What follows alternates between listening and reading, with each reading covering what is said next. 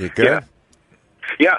And also, it was kind of a two-parter since that whole combat-related everything. I was wondering, Ace, what your opinion is on the whole situation overseas and whatnot, and how everything's shutting down. Yeah, it looks like we're getting pulled back into everything. Like, what's a good way to, in your mind, how to turn it around in our favor? Because you look at people like over at Jordan where they burned a guy alive, so I think it's the president, he went over there and just started raining hate over there. Can't judge. All right. Just the first thing we need to understand, and it's something that my buddy Dennis Prager always speaks about, and I think it's something that folks on the left need to realize, maybe more so than folks on the right. There needs to be the recognition of evil. Yes. For some reason, there's a lot of misunderstood, and that's part of the culture, or they're just, if only there were jobs. You know what I mean? Like this sort of notion of like, hey, if these young boys had jobs, they wouldn't be putting burning tires around people. Yeah. And it's like, I struggled to find a job for a long time, but I never thought of punching a journalist, because I didn't have a gig, So how do we do with the relative? We need to recognize, first thing with any problem is there needs to be recognition of a problem. Yes. So we need to get on the same page as just saying evil. We don't, we call these things tragic events and things like that. When I think it's some guy who's in the military has been screaming about Allah for the last year goes in and executes 13 people, and we call it an event. Yeah. It's not a terrorist event. This is just a domestic. This is a workplace violence. You know what I mean? Okay. First thing we need is proper labeling. We cannot, Drew. How could you begin as a doctor without proper labeling? Yeah. Yeah, you have to categorize and label things, but well, that's all you do, right? You go, let's get a scan, let's do some blood work, let's see what we're dealing with here. Yeah, we don't want to start treatment just willy nilly. We don't know what you have, so it really seems like that. I agree completely with what you're saying, that we're trying to empathize with everything. There has to be a reason why everything is happening, and they can't help themselves. Yes. Let me explain the true definition of narcissism. You all think and react the way I think and react.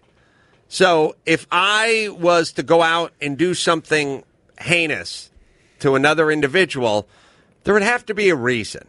There would have to be circumstances. There's something behind it. People are generally good. People are good. And then they do bad things forced by their circumstances. That's what gets them to do bad things.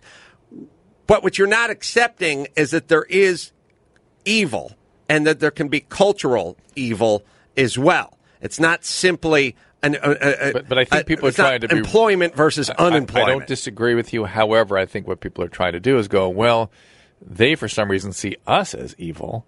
Well, because they're nuts. Because they're fucking batshit crazy. We're trying to understand their point of view. Why would they think that? The Japanese thought we were evil during World War II.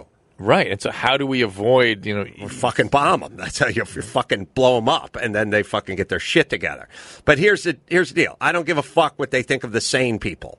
That's number one. Number one is we're not them. We're never going to be them. Let's not start measuring ourselves with their retarded fucking yardstick. Number one.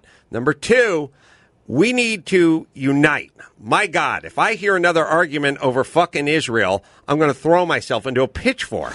Israel is a bastion of sanity in a group of despot fucking killers. Please stop focusing on Israel, everybody. For good or for bad, they're the sanest people in the land.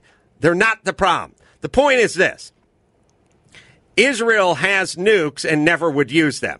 I can't say as much for some of the neighboring countries. I would not trust some of the neighboring countries. We have nukes, and people go all the time, well, what makes it okay for you guys to have nukes? What makes it okay for an honest cop to have a gun versus a gangbanger? Is it the gun? No. It's the cop. He's a good guy. He's honest. He's the guy you want protecting you. So he has a gun. I trust him with it. I trust us with it because last I can tell, the only time we use nukes is to end wars that other people started. that ended up saving thousands and thousands of lives. So fuck you with your why do you guys get nukes? And by the way, I've done the math, Drew. We've set off more nukes on our own soil than we've set off on foreign soil. Oh, sure. All right, so we bombed ourselves.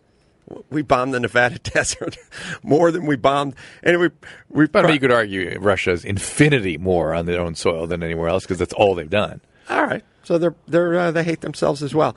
The point is I don't hate stamps. All we need to do is draw a line. We need sane nations and insane nations. Insane on the right, sane on the left, and we'll just parcel up the world, and then all sane nations. It's time to put an end to this. Stamps is sane.